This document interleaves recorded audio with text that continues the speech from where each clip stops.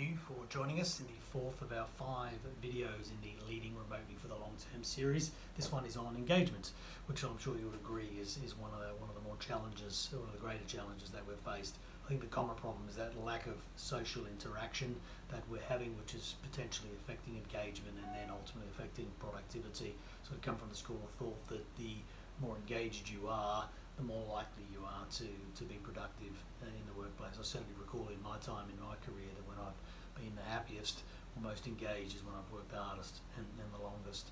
The view, I think, is the challenge is that the engagement levels can affect culture. I tend to think that's one of the key facets of a culture is the engagement levels. It's probably fair to say that cultures are being affected by working remotely, and our challenge as leaders is how do we make sure that people remain engaged. And in this video I'm going to share a few tips for you to how to potentially do that. I think it's I'm also of the view that culture is potentially more important through this when you're working remotely. One of the key difficult things for employees is being able to distinguish the work life from the home life, and when they come together and merge, that's potentially a challenge. There's also that process by which when you are going to work, whether you're on your way to work or that process of getting out of the car and into the work or transport, whatever the case may be, that's not necessarily happening at home. So you're not having that period of time to be able to switch on and be ready for work. So we as leaders need to provide plenty of support around that. The tips I have for you are 5. So some of them you may already be doing, and I'm going to finish off with what I think is the most important. The first one is creating opportunities for those social interactions. You probably tried some quizzes. I think they're a good idea. Celebrate people's anniversaries or birthdays. I think it's a good one as well. Get your team on calls regularly.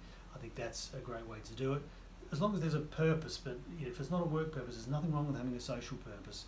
I think people assume that when you're at home and you get distracted by someone at the door or chatting to somebody else, that productivity is lower.